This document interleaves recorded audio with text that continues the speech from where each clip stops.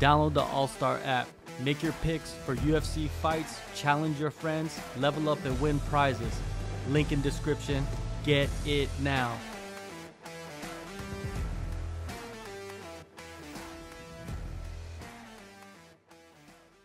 Tom Aspinall, right? Tom Aspinall, who's the UFC heavyweight champion right now. I bet you if you ask some people in the gym if they knew who the UFC heavyweight champion was, they probably wouldn't know some of them. I mean, he's interim. But still, yeah. No, but yeah, no, I agree. No, so Tom Aspinall confirms he accepted to fight at UFC 300 against Stipe. Stipe hasn't confirmed. Stipe hasn't confirmed. No, Stipe said he's going to wait. Yeah, I was like, what? But that does make sense, man. Like that Jones Stipe fight is big. It's really big. Is it though? I think a Jones Aspinall fight is I don't know, bro.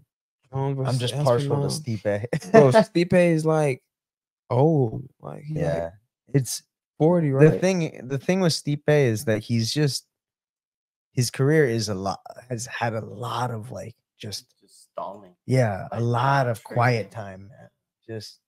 He's just not been really that active. That's like if he was like Stipe is 41. Yeah, brother. But in heavyweight, 41 is young. You gotta think about it. I think that's like right there. That's like like other divisions, prime is like 30 to 35. Yeah. Heavyweight is probably like 35. It's like 38 to 45. Yeah, you know what I mean? It's a little longer for heavyweight. Yeah. You know what I mean? Because they don't fight as much. And some fights, they don't even take many shots. Yeah. It's just a knockout. You know what I mean? Just yeah. Quick. 2 shots, 3 shots. Imagine because you see like guys, I interview guys all the time. And like some guys, like I'll interview and they're like 7-0 or like they'll be like 10-1, but it's just all first round knockouts. And you're just like, damn, dude. Like, if only I could be so lucky. You're just like, damn, how does it feel to like just go in there and the fights don't even last very long? Like the longest fight was like a minute. Imagine like the longest fight you've had is a minute. That's all you know. I don't think that's good though. That's not good. No, it's not good. But at the same time, oh man, that self-confidence. Yeah, you gotta be like, yeah, I spark people. But the one time you get taken to deep water, you don't know what it feels like. Of course. No, I mean, yeah, but so like you got a lot of fighters like that, man. Just a lot. And that first loss can destroy you. Yeah. Just so used, and usually it happens the way that they've been doing it. They've been winning by knockout, and usually they lose by knockout. You get that crow cop head kick. Yeah, you just like the first round, they're like, hey, men is the longest fight, just go right away. You know, they're just aggressive. And then right there, the dude is ready. He watched all his he probably studied every fight, every knockout, and he saw him like, oh, okay. Yeah. He comes in exactly the same way every single time. Yeah. They're gonna study you. And you're gonna be too big headed, right? Yeah. You're gonna be like, oh, no one's gonna knock me out. I think it's very live and die by the sword, right? And you just ding and just you do that like rigor mortis. Let me hang my head on the hat rack. Right? You just do that. So it's in fighting, the reality checks are just like it's to the extreme. Yeah. There's no other sport where the reality check is you maybe waking up in a hospital thinking about like, yo, why am I here? Oh man. Highest to highs, lowest to lows. Yeah. Yeah. Like it's crazy too. Like, guys like up and coming guys, like guys that are fighting in like smaller countries, right? Where there's like, they're just putting on smokers. They're just like, they don't have no health insurance, nothing to like cover anything, and you're fighting and you get hurt, like you get broken bones, like it's like $200. Yeah, guys are getting knocked out and fighting 2 weeks later. Exactly. Like, oh yeah, I'm fine. You're like killing yourself. You know what I mean? Like it's just there's no regulation on that. You know what I mean? And certain guys, that's why certain guys don't have gyms.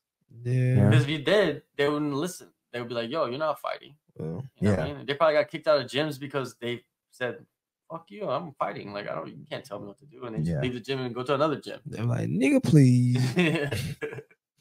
For real. Like, it's the promoters too. Like, they just money hungry. They just want to. They don't care. Yeah.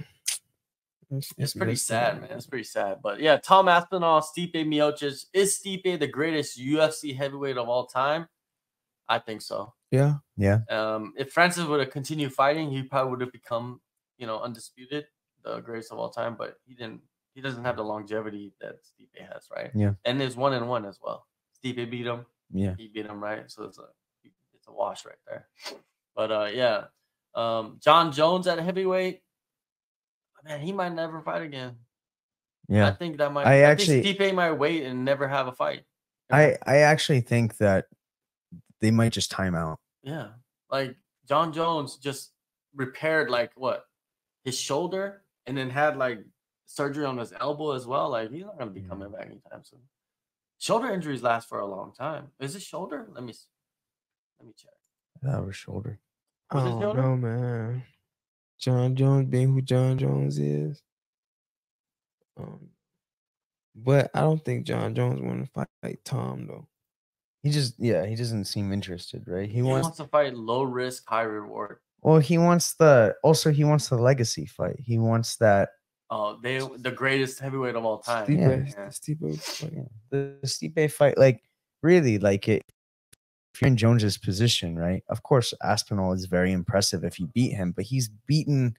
How many Aspinalls has he beaten? Versus beating this guy who is literally holds the name, the greatest UFC heavyweight of all time. You want to talk about greatest heavyweight of all time? It's Fedor. Well, that's why I reworded. All right, so Jon Jones got a pectoral. He tore his pectoral muscle, right? Died. That's not. And I was looking on Google about recovery time for torn pecs. Low grade tear, right? Which he doesn't have because he had surgery, right? Yeah, he had a high grade. So this is going to take at least 3 to 4 months to recover from that. From a low grade? No, for what he has, which requires surgery, right? Because low grade, you only need 4 to 6 weeks. But he didn't have low grade because he had to pull out the fight, right? Yeah. But yeah, 3 to 4 months, and that's if he is lucky, probably. You know what I mean? Like if he could tear it again. Depends on age. Depends on, and also that's not even with the intensity of the sport. But maybe he could take good steroids now because his other's gone or something. And recover quicker. Take those McGregor-roids. Yeah, recovery. Yeah, recovery-roids. Hey, he's a heavyweight now too. Who? Jon Jones. Oh yeah, that's true. You could just bulk up. Not even worried about He's gonna come looking out like a GI Joe. Who's the black GI Joe? Let me look it up. You remember the black GI Joe? Was Snake Eyes black? I don't know. Sounds like he would be black.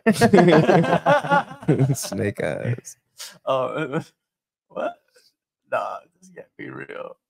They have Black History Month, G.I. Joe. Oh my That's God. not real, right?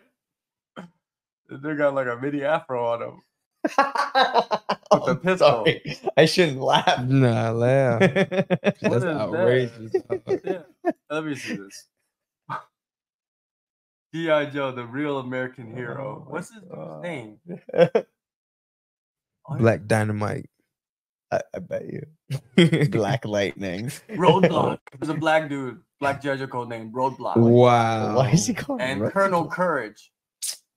It's like and the, Heavy Duty. It's like the whitest. That's your name, Heavy Duty. Heavy Duty. Heavy Duty. And then there's one that looks like Shaft. But maybe that's just something to think about. Maybe that's just Shaft. Yeah, that's Shaft. But yeah. So anyways, G.I. Joe, the real American heroes. Yeah, so Jon Jones, yeah, what if he does come back and he's just like, he looks like AllStar Overeem when AllStar Overeem was doing this thing. Uber Jon Jones walks out just like, now he's just, he can't even move. Can't even wipe his own butt. Yeah, like, he can only take things out the microwave. That's it. He's just stuck like that. One of those guys that you always want to they put the sticky note on their back. They're like,